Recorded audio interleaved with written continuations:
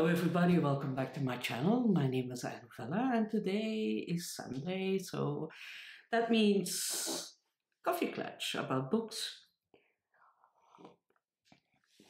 Coffeeklatch is a Belgian saying. We are coffee drinkers and in the afternoon we have a coffee and a cookie and we talk about things, and my subject is, of course, books and all that is related. So, yeah, I would like to thank, first of all, Bob the Booker for the nice shout out.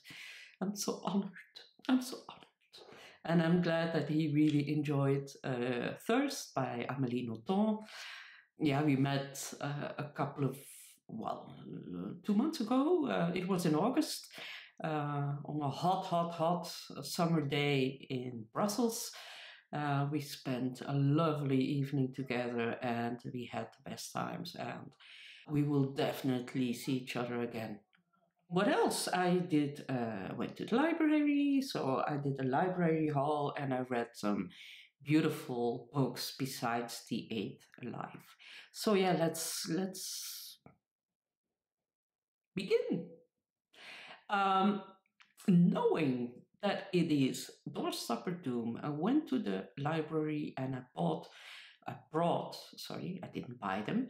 That's next week. Next week we have a sale in the library, 50 cents a book. I brought books that don't fit in the Doorstopper Doom segment. But hey, there you go. I see beautiful books and I want to read them. And so this is Kindred by Octavia E. Butler. This is recently translated, this year, by Ine Willems from English into Dutch. She's finally being discovered in my part of the country. And I'm really looking forward to read this book. This is about a girl who celebrates her, her 18th birthday or something? No, 26th birthday in 1976. And through some weird circumstances, she's teleported back to Maryland. Yeah, Maryland in 1815. And there she is a slave girl. And and there she has to save a guy, what's his name, Rufus, from drowning, but she has to do it all over again every time, a bit like what was the movie Groundhog Day? Was it that? Yeah, Groundhog Day.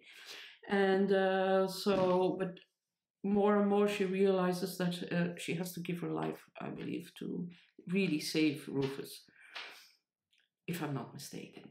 Then I also, when I came home from the library, I watched some booktube videos, and the videos I always watch are those of Mark Nash. Mark Nash is a British booktuber and author, and his views on books are always spot on. And by coincidence, he was talking about a book that I just brought from the library. This, of course, is the Dutch version because it's a Dutch writer. It's The Opposite of a Person. Voilà, by Lieke Marsman. Lieke Marsman is a Dutch author, poet, philosopher. She is still very young. I believe she's born in 1990. Yeah. And she is very much big ideas lady. I mean, she can make a beautiful novel of an idea that is more for an essay. So she wants to find an answer to the question, why aren't people more alarmed about global warming? They were alarmed when it was really hot and when there's a flood, but after that, when normal life goes on, they forget about it. And she tries to find an answer while telling a beautiful story. She is really good. It's a really good author. So I will read this even if it is Doorstopper Doom. Then I also brought Infinite Country by Patricia Engel. This is about a girl, Talia, who escapes a juvenile center in Bogota, and she really must get a flight to be reunited with her family who lives in the States. I'm halfway in this book and I'm thoroughly enjoying it. Then I brought some other books that aren't translated, so it's no use to talk about those. One is by Gianfranco Calligarich. I talked about his previous book, Last Summer in the City, which is absolutely beautiful. And the other one is Third Country by Karina Sainz Borgo. She is a Venezuelan author. But I can't find an English translation yet, so it doesn't really make sense to talk about that book.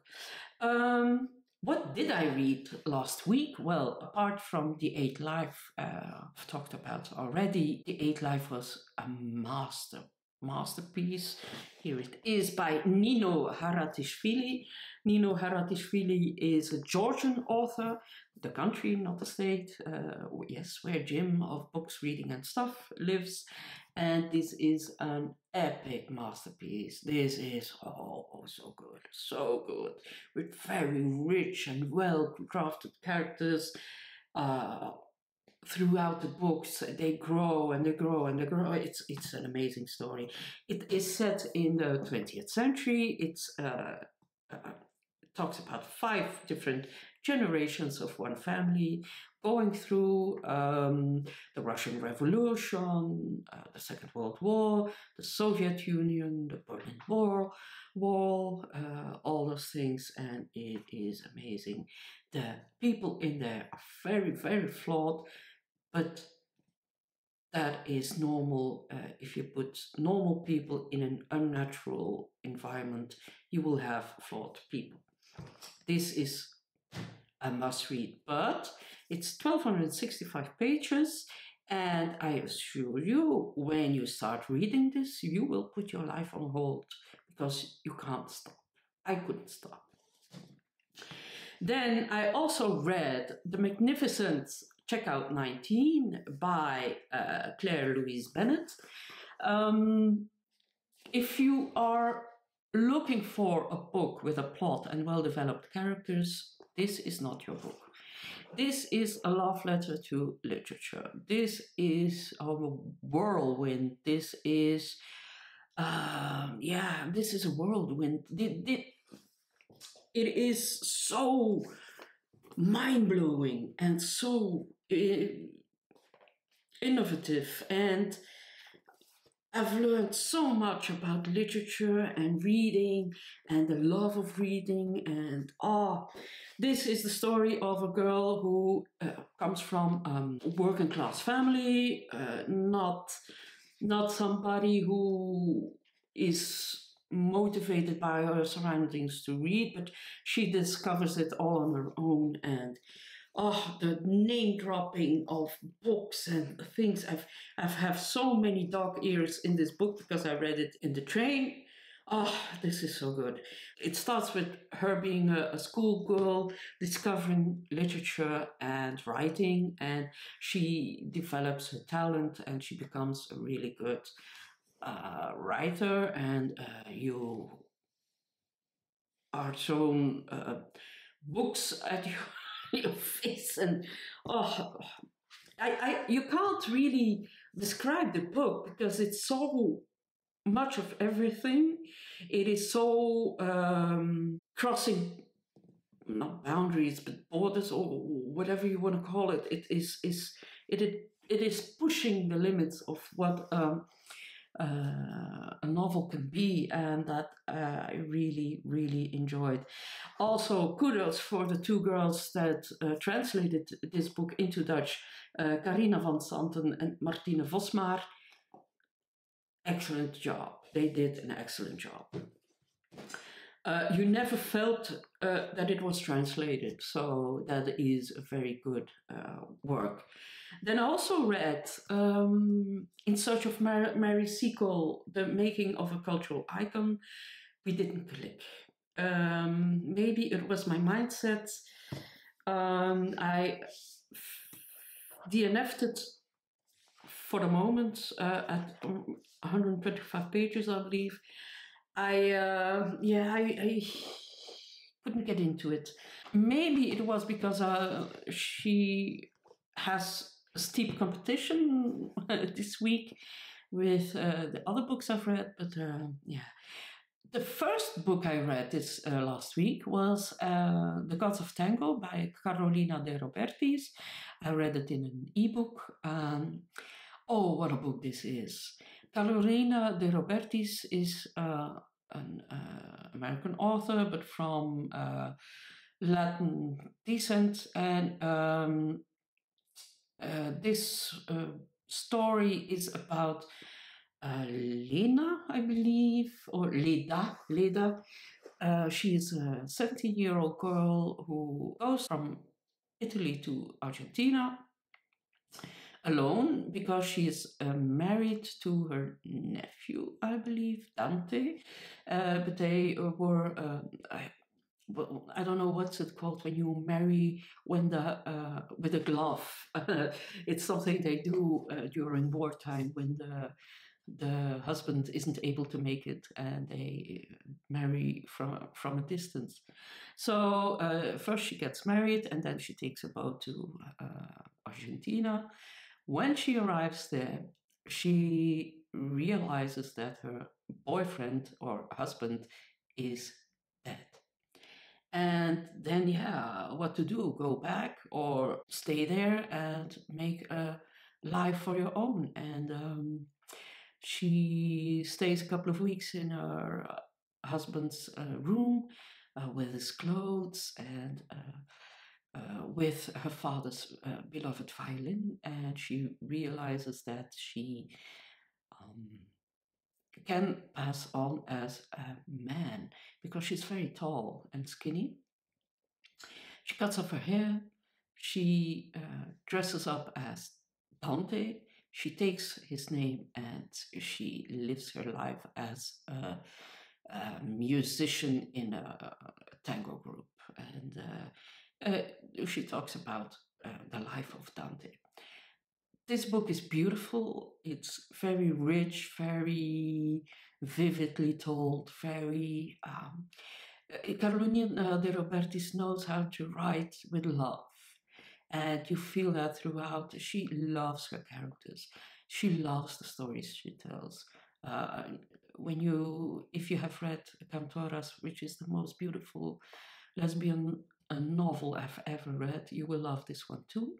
Although this is a book that is a bit flawed, I found, maybe that's only the ebook, I found a couple of mistakes. She struggled a bit with the pronouns.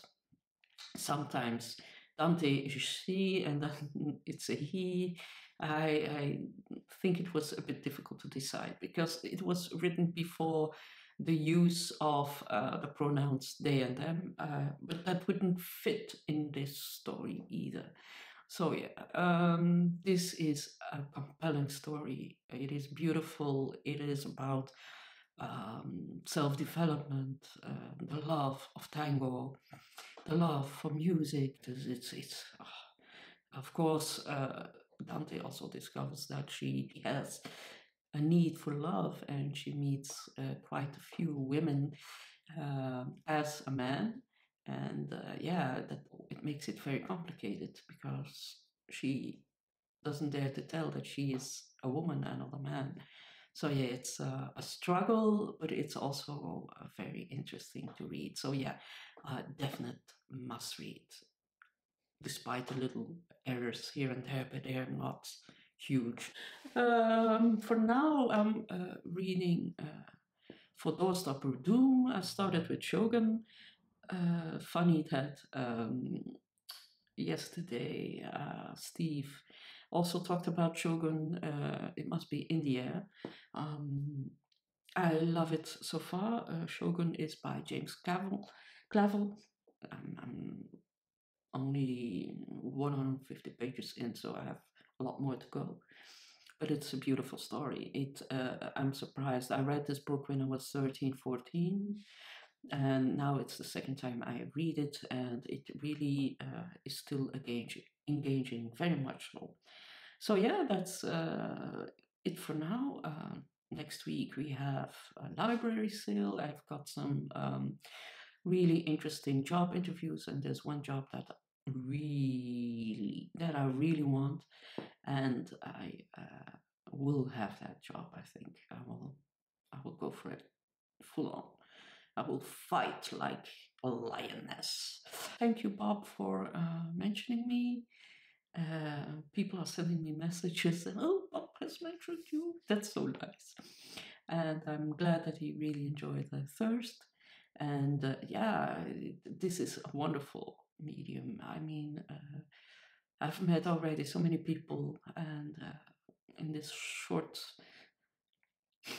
couple of months that I've started this channel, I've met Katavan already in Paris. We had a wonderful, wonderful afternoon. We did some shopping. We did some drinking. Expensive. We both ordered the wrong thing. It's really wonderful to meet people in person and on my channel. So yeah, please send me, give me tips, reading tips. I would gladly read them. There's so much to discover.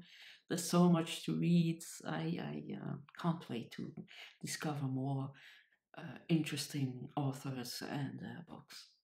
So yeah, thank you for watching.